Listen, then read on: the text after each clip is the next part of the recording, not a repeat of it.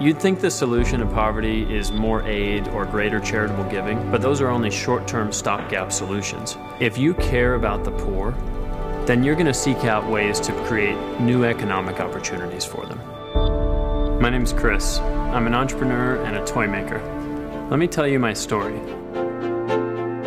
We started a toy business and we hit upon an idea to use a for-profit business that would be dynamic and that would generate more and more jobs as it grew. Tegu is a toy company. We make magnetic wooden building blocks. We sell them throughout the world. It adds the magic of having a magnet inside of them, and you can just build whatever you want. Started the factory. We hired about 12 people to start with.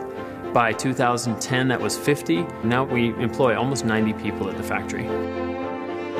Many of our employees now are financially well.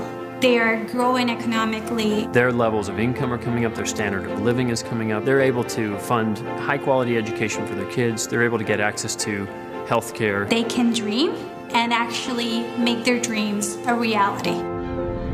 Y yo comienzo a ver un nuevo futuro. Yo comienzo a ver a mi hijo crecer, comienzo a ver mi familia prosperar. Miro a mi familia como más alegre.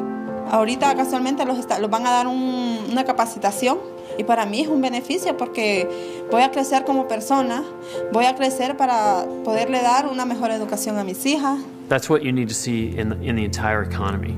You know, we're one small microcosm here at Tegu, but we need to see tens, if not hundreds of other companies like us, and as a result, the society that economy represents benefits in the process. Better literacy rate, better health care. It means that I will care more about the environment and not pollute. And that's how a whole society benefits through entrepreneurship and economic growth on a small scale that becomes bigger and bigger and bigger. And so it multiplies into other towns, not just 1, 2 towns, but 10, 20, 30, and just expanding throughout the entire nation. That's the impact of what we're doing, and that's economic growth. You can make charitable contributions to a person's well-being today, and they will have a short-term impact on their life. But if that's not fueled by a for-profit engine, it's naturally going to be short-lived. What about tomorrow? What about the next generation that's coming from them? You want to care about the poor. It is a moral issue. You need economic growth.